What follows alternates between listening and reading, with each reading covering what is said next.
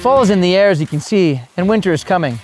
So if you like powder up to your knees, skiing out of bounds and through the trees while it's snowing, then you're definitely a free rider, and picking the right ski is essential.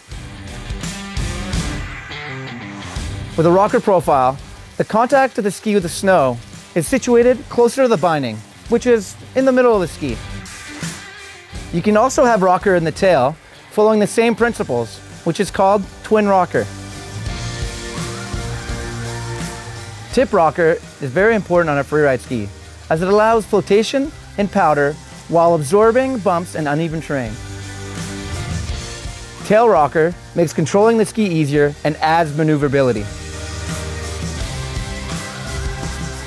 The waist width of a ski is situated at the binding. Freeride skis have the widest width of all alpine ski ranges, and there are 3 types which are all differentiated by their width. These skis have a waist width of 90 to 100 mil. They have significant rocker at the tip, but not as much at the tail.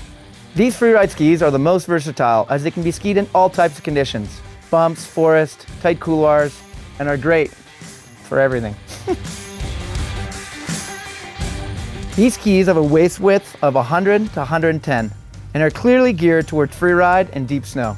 They help you stay on top of the powder and have amazing flotation.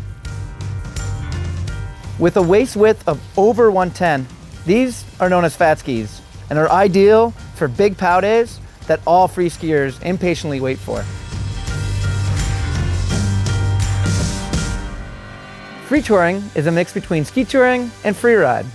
The free touring range is for the people who don't mind using skins to hike up.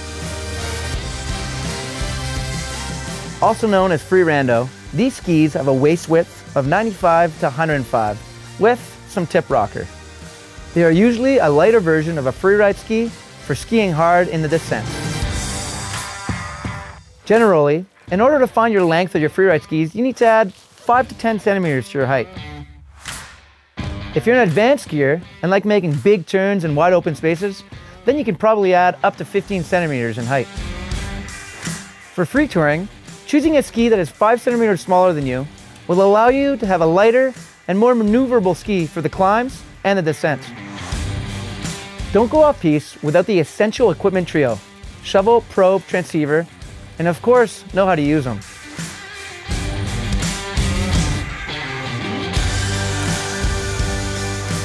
Hope you enjoyed the episode, and make sure to follow us on our Salomon channels.